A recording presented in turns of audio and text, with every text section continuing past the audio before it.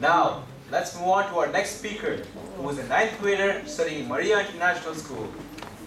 She loves to read mysterious novels and listen to K-pop in her free time. She is none other than Youth Leader Kausalya's Silani Jairaj. Can I request her evaluator, Youth Leader Muhammad Farhan Ahmed, to acknowledge his presence? Good evening, everybody. Thank you. Now, please allow me to welcome Youth Leader Kausalya. The title of her speech is The World We Fail to See. The World We Fail to See by Youth Leader Kausalya.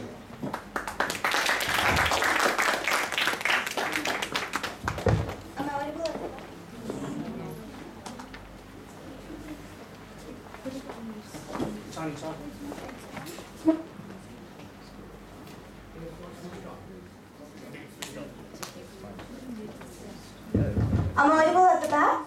Yes. We can't help everyone, can we? But every one of us can help someone. Do you agree with me, youth leaders? Yes.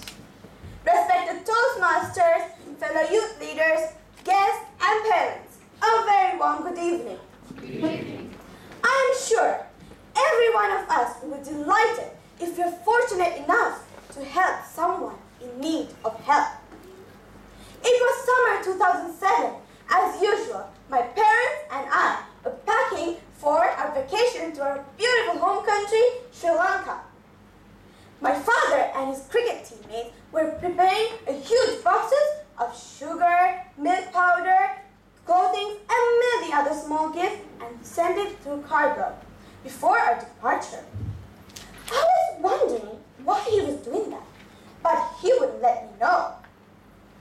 When we arrived, I was greeted by the thrill of meeting families, friends, sea bathing, and many other bountiful nature of Sri Lanka. After 2 days, our cargo finally arrived, and we were all set to travel to many places, like my dad's city, my mother's city, and many other picnic spots. We soon moved to Mathura, 140 kilometers away from Colombo. It was a great sightseeing trip with lots of beaches, hotels, greenery, and cattle all around. After 4 hours of fun drive, we finally arrived to Mathura.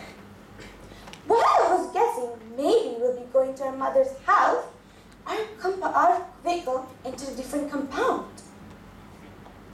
I saw little children playing around.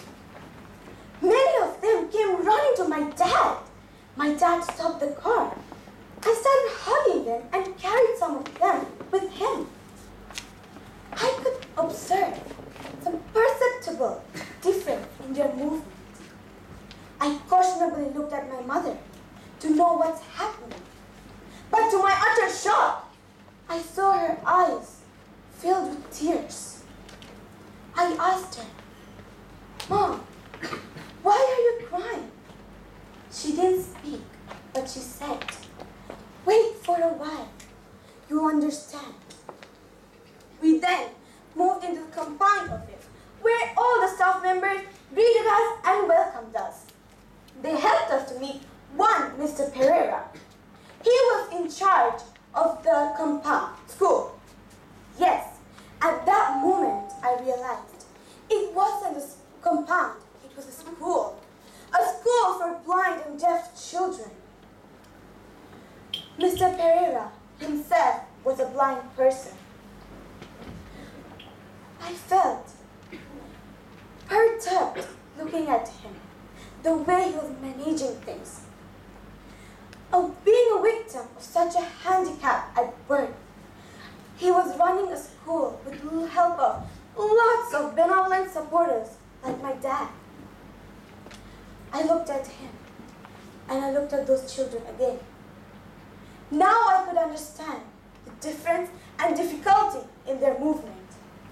Now I can understand why would they go running and hug someone as affectionate as my dad. At that moment, my tears came out of my eyes. My dad and mom explained that if our joyful vacation can turn into a purposeful vacation, if our care and compassion can benefit such needy children and people, if we're having a vacation just of being with relatives, having a good time, having picnics, we will surely relish it for a while. But how long? Maybe until next vacation? But if we share little of our vacation with those children, especially the ones who are less fortunate enough, our joy and purposefulness can turn into eternal fulfillment in us. A fulfillment that can make our joy last longer. It can also motivate us to go ahead and repeat those deeds again. My parents asked me if I would like to stay 2 more days of my vacation with those children. I happily nodded, with tears still pouring out of my eyes.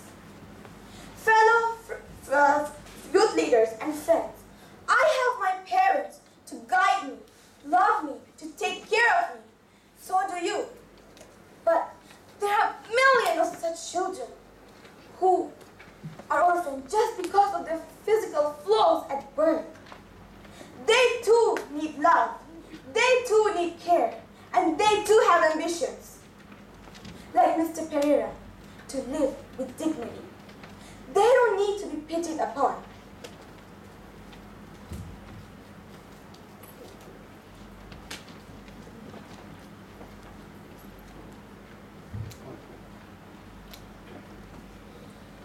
The angel, Mother Teresa, once said, we think poverty is being homeless, hungry, naked, but the greatest poverty is being unwanted, unloved, uncared for. There are so many people who are uncared and so many children who are unloved in this world.